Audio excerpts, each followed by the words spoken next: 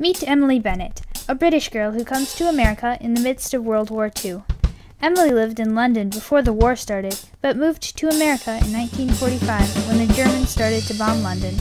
Over 200,000 children left London during the war. Emily comes to live with Molly after her aunt falls ill with pneumonia. Emily's father is also a doctor, which creates a bond between her and Molly, but Emily struggles to live in America. She has trouble in school and living with the McIntyres.